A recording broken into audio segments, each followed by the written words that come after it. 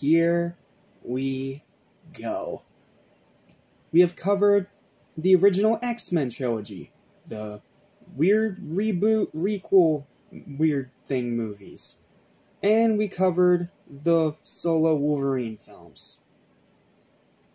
So there's only one left, because like I've said before, I refuse to review the other ones. And that is to cover the Deadpool trilogy, starting with the first one from 2016. Now, I know I said that I'm going to be less curse-heavy and more constructive going forward. But I think with the Deadpool movies, I can make an exception. Not only because they're R-rated, but also because, talking about these movies without swearing is really hard. Because not only does the character swear, but it's a way of emphasizing just how kick-ass these movies are. Like, okay, granted, I haven't seen Deadpool and Wolverine yet. I'm gonna watch that one tonight, and that review should be out by either early tomorrow or late tonight around 11:30. But these first two Deadpool films kick ass.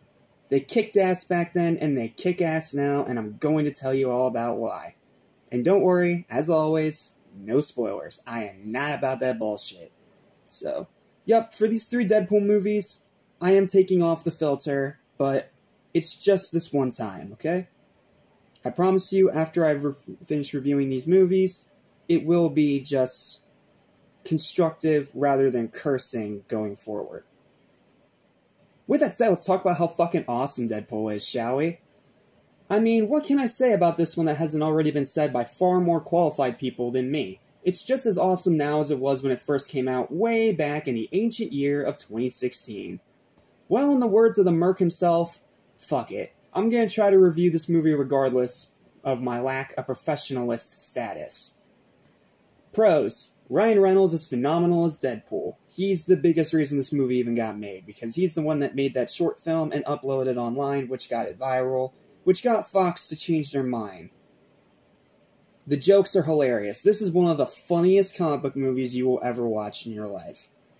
The writing is raunchy, but it's not cringe. Like, it is raunchy, it's super adult, and it does have a lot of crass lines and a lot of swearing, but it's not cringy. It's not Adult Swim. Like, it's actually clever in its wordplay, the more you look into it. The characters are all cool. I mean, Deadpool, he's one of the best characters of any comic book ever, and this is a perfect portrayal of him. But what also surprised me is how much I love the other characters in this one. Like, this new version of Colossus is really good.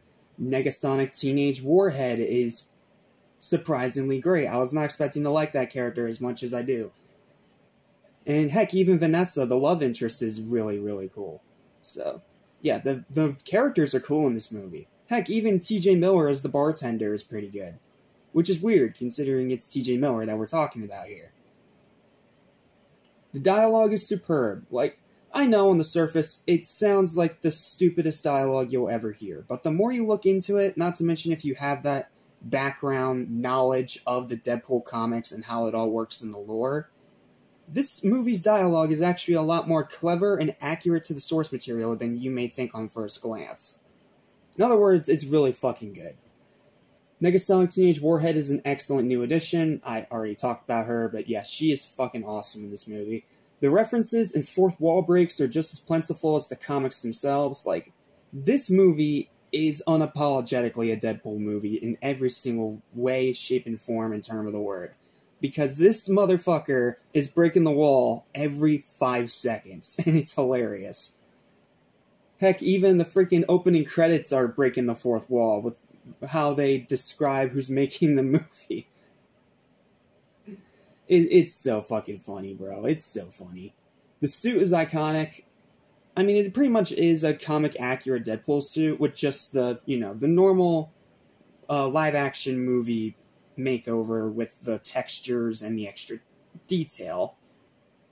But aside from that, it is super comic accurate, and the suit itself is just fucking cool. Like, it was always a cool suit. It was cool in the comics. It was cool now. Do I think his X-Force one is better? Yes, it's just because I'm a sucker for the red eyes, but this is still a badass suit.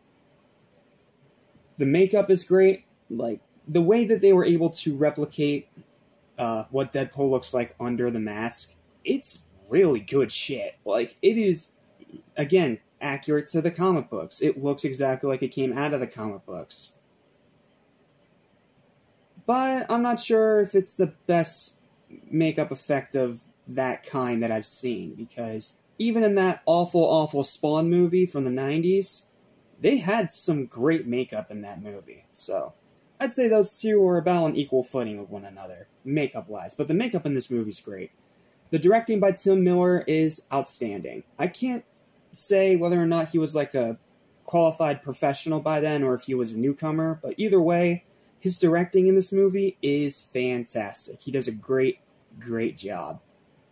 The runtime's perfect. It's not 2 hours, surprisingly enough.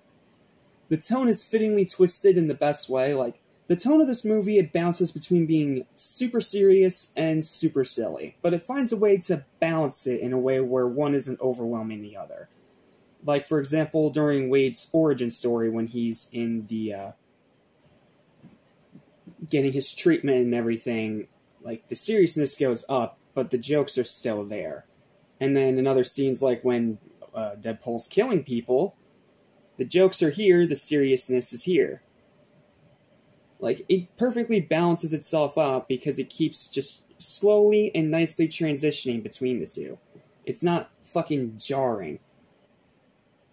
And yeah, this movie's sense of humor is dark and twisted. In other words, it's right up my fucking alley.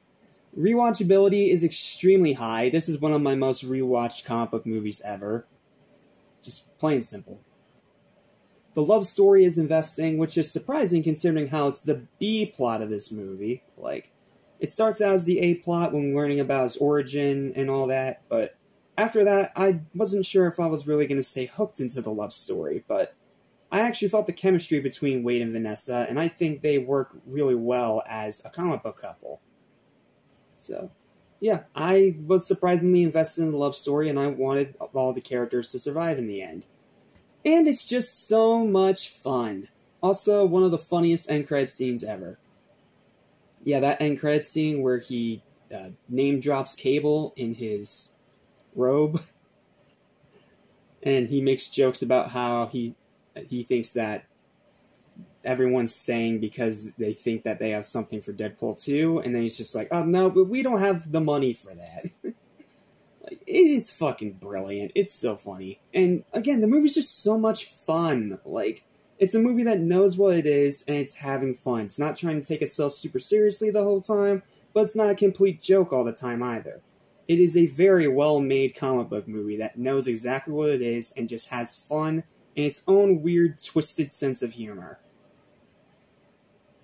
The cons, the villains are just okay. That's this movie's biggest problem. The villains are just okay. Ajax is fine. Like, I get why Deadpool hates him so much, and it's a very relatable reason, but as a character, he's kind of just evil for the sake of being evil. Though I will admit he does get a funny line or two every now and then. And then the big bodyguard woman, I did not care about her at all.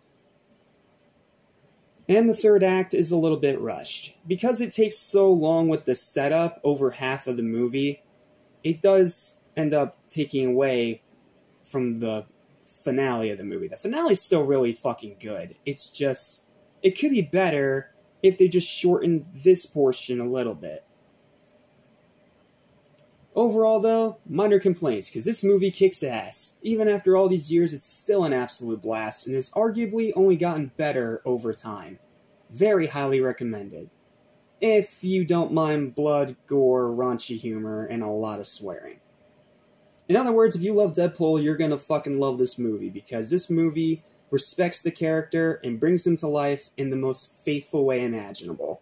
Could this movie be better? Sure. If the villains were a little bit better, this definitely would have been a higher scoring movie. But as it is, it's still scoring high with me because I fucking love it. And it's, again, one of my most rewatched comic book movies of all time.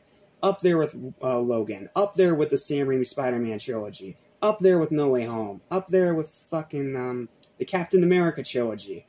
Like, this movie has insane rewatch value. And it is just crazy how it literally took over the world when it came out in 2016. And even now, in 2024, it's still a kick-ass movie that I cannot recommend highly enough. If you're a Deadpool fan, you are going to love this one. And even if you're not the biggest fan of Deadpool, I still think that it's a great comic book movie that's more than worth your time. Final verdict for this kick-ass fucking movie is a very high 9.5 out of 10. Is it a little bit of bias? I don't give a fuck. This movie's awesome. Well, that's it. Thank you guys so much for watching. Please don't forget to like, share, and subscribe for more kick-ass videos like this almost every single motherfucking day. And I'll see you next time when we take a look at how they continue this momentum with Deadpool 2.